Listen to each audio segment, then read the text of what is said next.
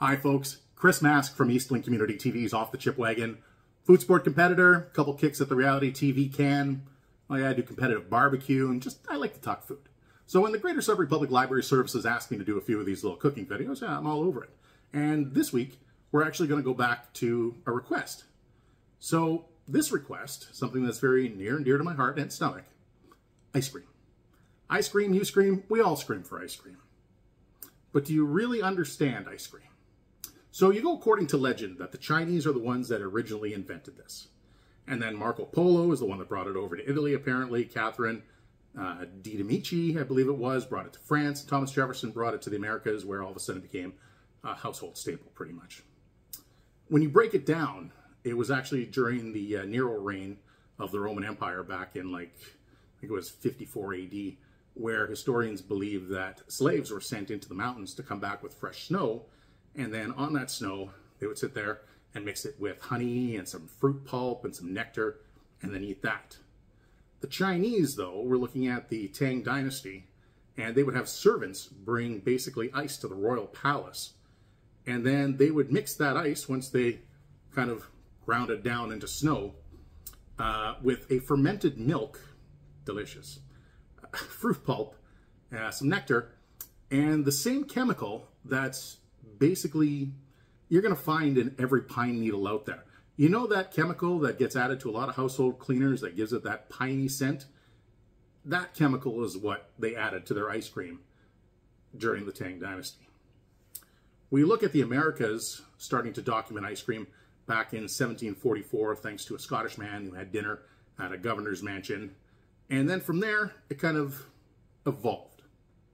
And what I mean by evolved is the pot freeze method. If you go to any pioneer village, you can still see them using this technique where they're churning the ice cream in these big wooden buckets. Usually they have hand cranks to them. Well, with the invention of the artificial freezer, that changed how ice cream was made. And then you can actually thank a surplus of milk and cream back in I don't know, what was it, 1851, I think it was. That surplus of milk and cream in the US, that's where the first commercial ice cream factory was established in Seven Valley, Pennsylvania. But the term ice cream, this is a blanket, really, because there's a lot of little tributaries that run off of it. Gelato, for example. So this is milk, cream, sugars, fruit. Usually there's some nuts or a nut puree that's going to be in there, but it's more of a milk-based dessert than it is a cream-based dessert. And then you've got sorbetto. So this is dairy-free. And generally it's more acidic because it's dairy-free and usually has a fruit puree base. So it's not as sweet as conventional ice cream. That's why often you use that as a palate cleanser in between dishes. And then there's sorbet. Now this is kind of like a sorbet. There's a difference between the two here. But this one actually does have dairy, and that dairy generally is buttermilk. So just keep that in mind when you're looking through your ice cream section there. And then there's something called granita. So granita is very similar to a sorbet in that basically it's got a fruit puree base, but this is a more crystalline texture. So when I was talking about how Nero would send those slaves into the mountains to get the snow, basically they were making granita. So it's hard to really say that that was ice cream, but again, it kind of all falls under the same blanket, right? I can tell you this, granita is super easy to make. And if you were to add, say, Prosecco with some pureed honeydew, maybe a little honey, throw that in the freezer, fantastic for backyard barbecue treats. Just saying. So when we talk about ice cream, you're looking at basically some kind of liquid and a fat source. So a milk to fat source ratio for conventional ice cream is 2 to 1. But the thing is that we can get different fats from different areas, like avocados or coconut. So there's lots of options when it comes to making ice cream plant-based and vegan-free. In fact, a lot of the big producers out there are starting to go that route right now. The in-between moments of making your ice cream, this is really what makes or breaks the final product. Because if you really just kind of freehand it, and your ice cream is going to turn out oily if you've got too high of a butterfat content to it. So use less cream next time and a little bit more milk, or adjust whatever your high fat was there. Adding sugar is usually a big part to this, but know your sugars. Maple sugar, you can use conventional table sugar, but the liquid sugars usually are the best. So that's where you can make a simple syrup. You can use corn syrup, honey, maple syrup. All those will keep your ice cream nice and soft. Now, storing your ice cream when you're going through the freezing process, shallow containers just like this. You can pick these up just about from any buck store out there. They even have lids on them.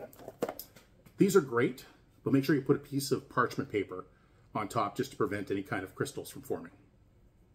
The shallow container versus a deep tub to store your ice cream is going to really help with the freezing process and the texture, okay?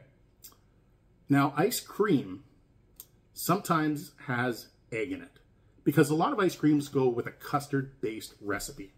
And adding egg, yeah, it's going to give you a nice, rich, and creamy texture to it, but you're going to need to use pasteurized egg or an egg product, really, just to cut back on the risk of giving your guests salmonella or yourself, right?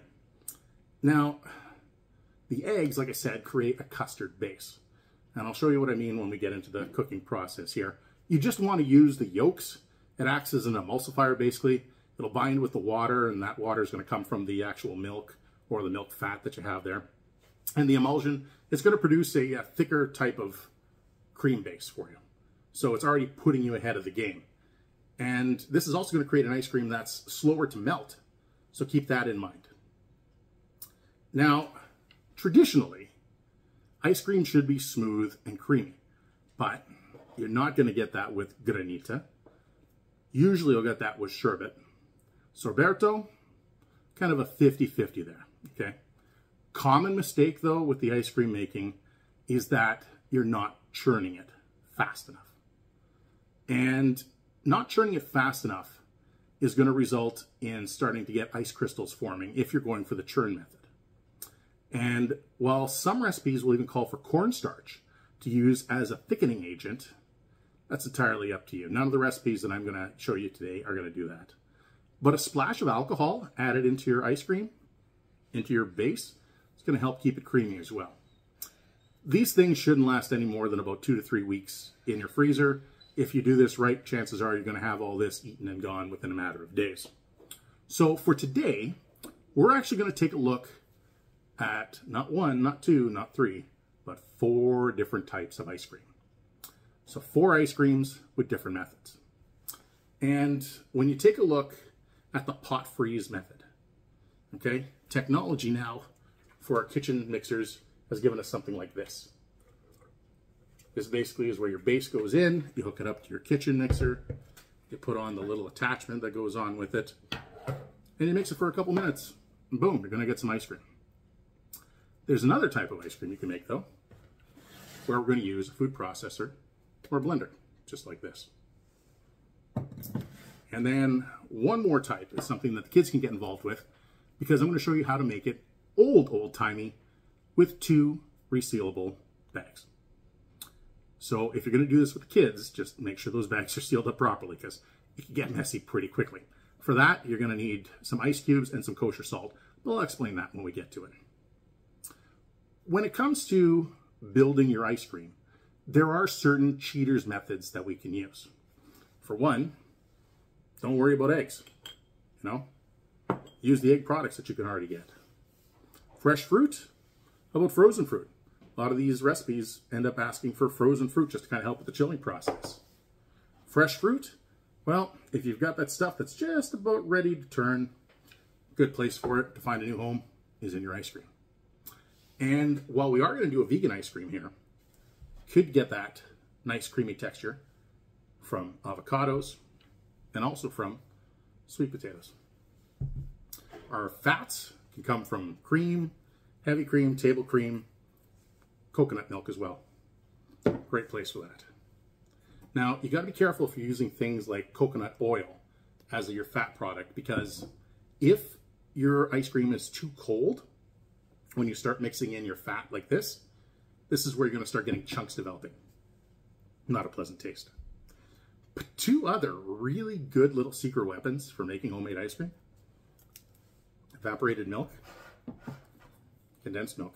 So that's your base, basically. Already right there. Boom. Bob's your uncle. So let's kind of move into the cooking stage of things and put some of this stuff together for you. So recipe number 1 doesn't get any simpler than this.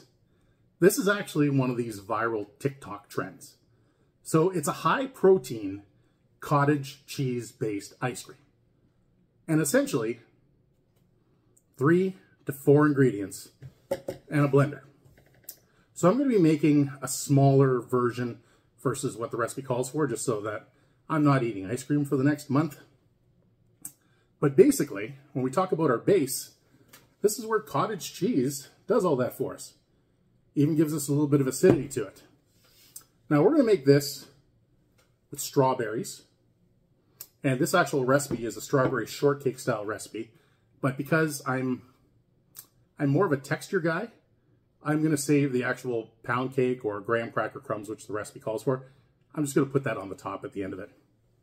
And our sweetener, honey, just like that. Where, oh where, are we going to find something that is going to magically convert this to ice cream? Right here.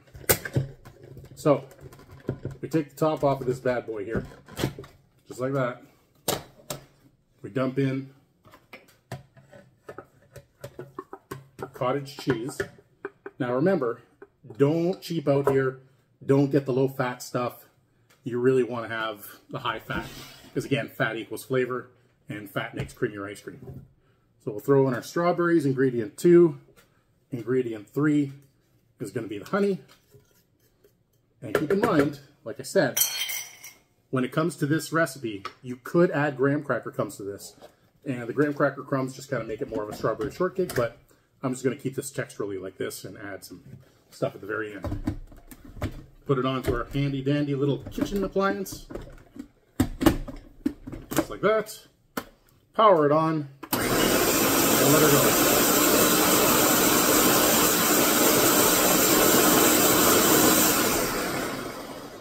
So every now and again, we might have to stop and scrape down the sides. But as you can see, it's already thickening up. It's even starting to look like ice cream right now as it is. Basically, once you blend this to smooth, this is when you can fold in any other toppings you want, like those graham crackers or chunks of cheesecake. Put in some nuts, whatever you want. But you want to put this in the freezer for about 3 to 4 hours before you actually eat it. And then when it comes out of the freezer, make sure you let it rest on the counter for a good 10-20 minutes before you take that first scoop, just to kind of let it get happy again. So I'll scrape down the sides, we'll finish this one, and I'll move on to recipe number 2 for you. Sound good? Recipe number 2, super simple, 100% vegan. So here, we're again down to a handful of ingredients. You're going to want some frozen banana. You're going to want some avocado. And you can get the frozen stuff from the freezer section of your grocery store. Want some cocoa powder. And then we want almond milk. Unsweetened if you can get it. You can sub in coconut milk if that's all you can find. And then Nutella. Just a little bit of Nutella. I heat it up just so it's going to blend a little easier. You can actually fold in the Nutella at the very end if you really wanted to. This recipe, it's minutes to make. And then basically you're going to freeze it for about 1 to 2 hours before serving it. But it is vegan. So lactose intolerant people, vegetarians, vegans, great little frozen treat, little snack for you in the summer. So let's break it down here.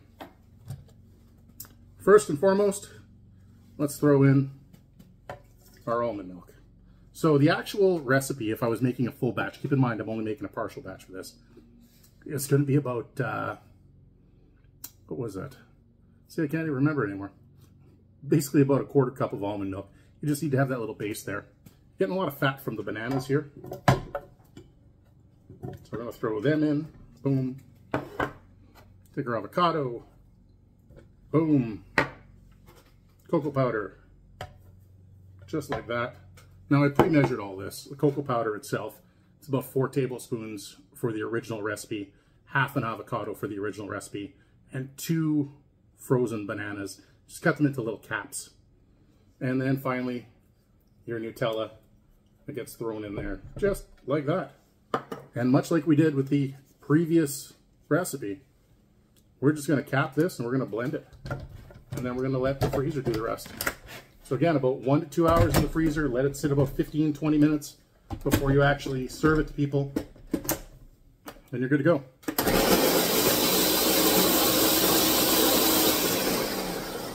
So stop every now and again to make sure that you scrape down the sides.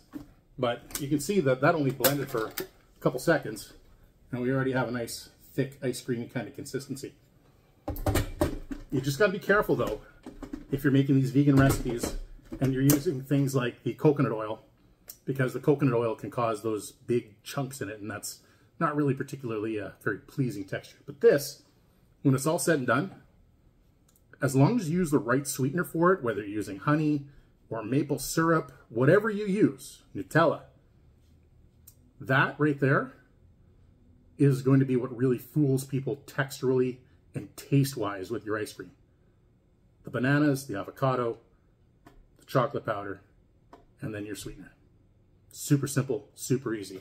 I gotta blend this a little more. This is the one you can get the kids involved with. You're gonna need 2 reliable sealable bags, because if the inner bag ruptures, you're going to get salt water in your ice cream. It's not going to turn out. If the outer bag ruptures, you're going to get salt water all over wherever you're doing this. But this really goes back to the old-timey ice cream making. So you notice that I said salt water.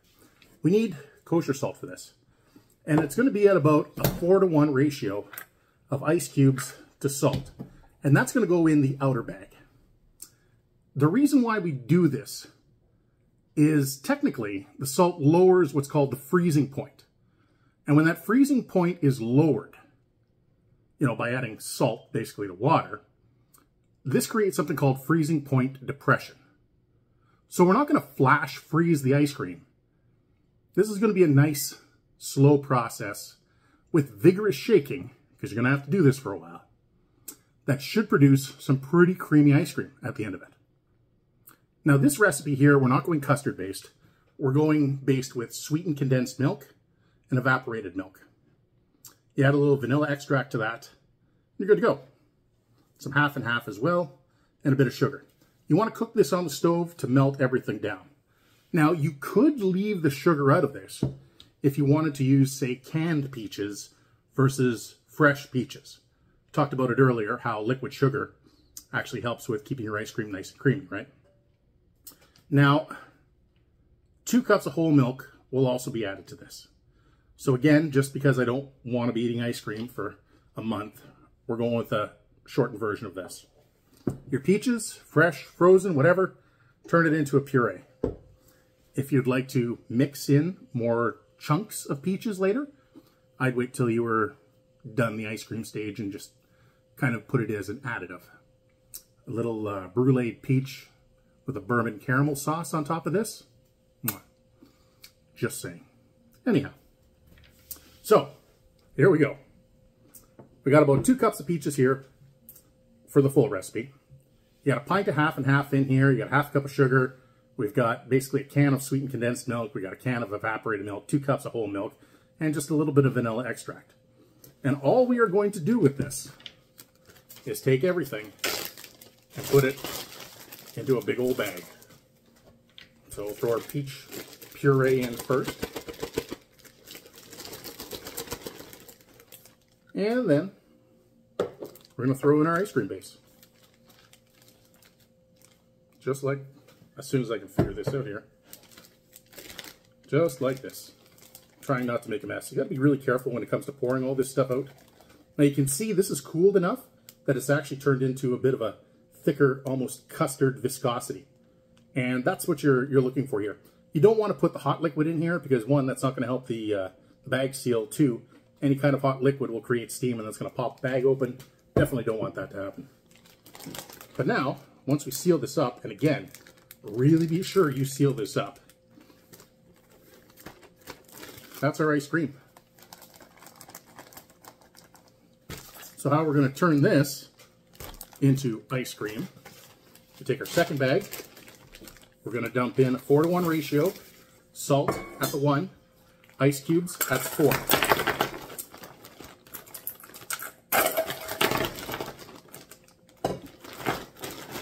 Shake that up a bit.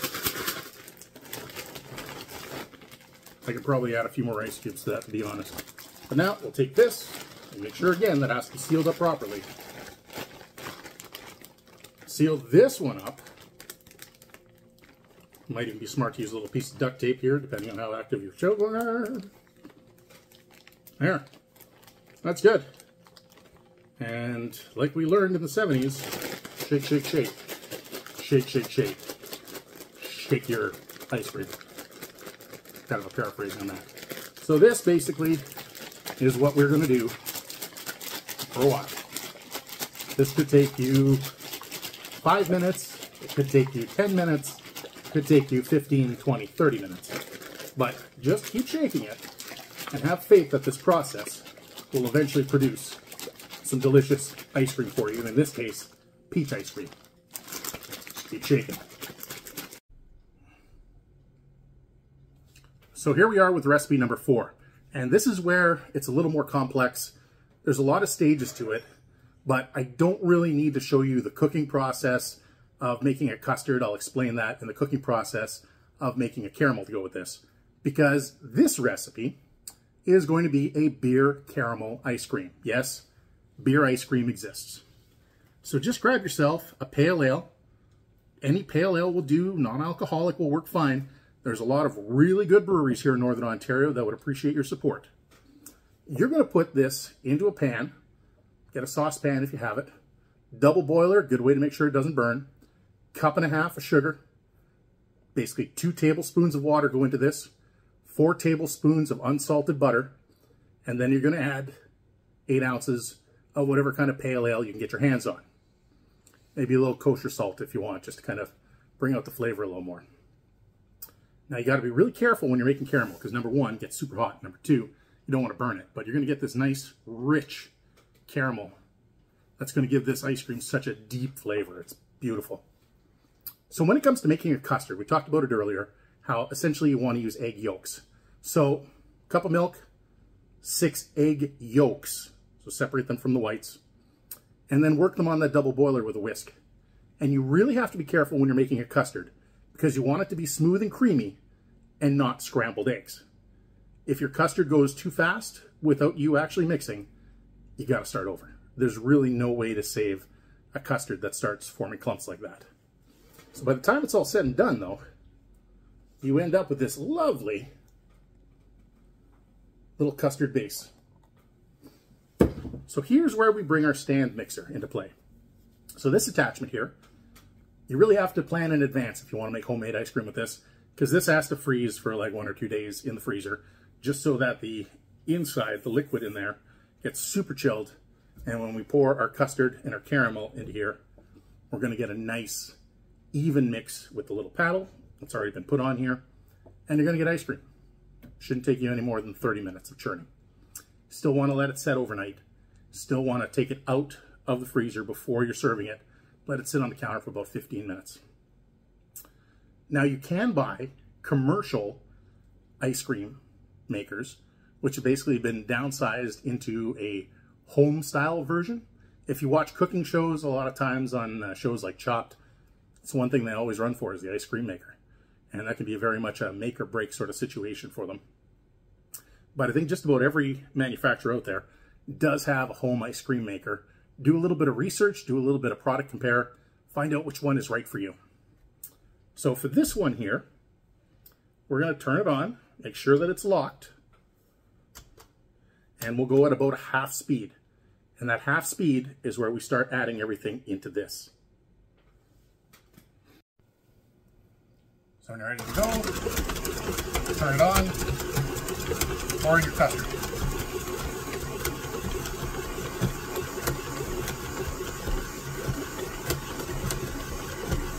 Did this right, it won't take long to pick it up at all. And then our beer caramel sauce, just like that. Remember, don't use burnt caramel, it just doesn't taste very appealing. Now you can see how it's already starting to form a little frozen substance along the side of the bowl in the bottom. I don't know if you can see that on that angle. The camera's shaking pretty good from this, but We're going to let this go until it hits the right consistency. Shallow container, off to the freezer. Try everything tomorrow. So obviously when it's time to taste the ice cream, this thing shows up like a little Oompa Loompa. So the Tater Tot joins me here. Now we did 4 ice creams today. And I'm just curious to see how good you are at picking out your flavors. Because one of these is vegan with an avocado base. So yes, avocado ice cream. Yeah. See, the thing is with ice cream, everybody thinks you have to have a sweet ice cream, but you can do savory ice cream as well. They did try marketing mustard ice cream, but I did that years ago with the World Food Championships. How's that one? Good? Does that taste vegan? No. So remember, this one is basically just cocoa powder, some bananas, a little bit of Nutella, hazelnut spread. I threw in some dark chocolate, and I threw in some peanuts on the top of it. You could use candied banana chips as well. All right. Let's move on to this one. Just topped it off with a little bourbon whipped cream to go with it because it kind of goes with everything else. What do you think? Good? All right, so this is the peach ice cream. And this was made in a bag. So that's the bag method right there. Shake it, shake it, shake it like a Polaroid picture. Apparently she's going back for seconds. It took seconds for both. All right, take a look at this one here.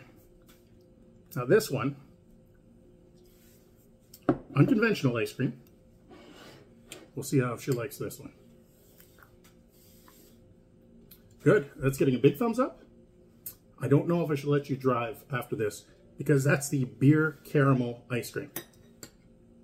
And the difference between this ice cream and the other 3 is that this one was made with a custard base. So it should be a little silkier and smooth. We agree? Mm-hmm. Fantastic.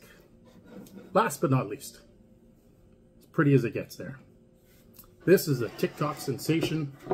Topped it off with some whipped cream, some lemon pound cake, and a little bit of basil, because basil and strawberry really goes well together. Oh, she's digging into this one with her fingers too. What do we think? Good. So this is the cottage cheese strawberry ice cream. Remember, super high in protein if you're watching your diet or you're looking for the whole keto lifestyle. That could be it. So out of the 4 that I presented here today, what's our favorite? That's hard. It is hard. You're on the spot. You got to pick one.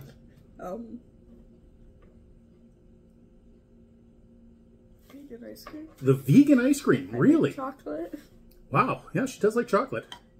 So there you have it, folks.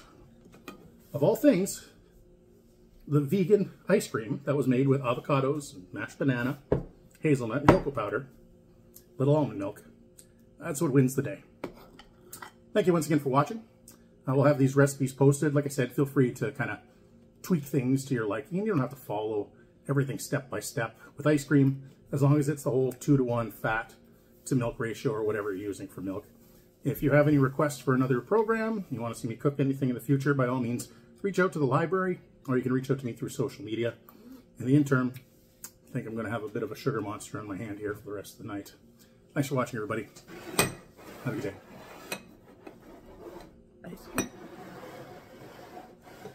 You know I'm sitting beside you, right?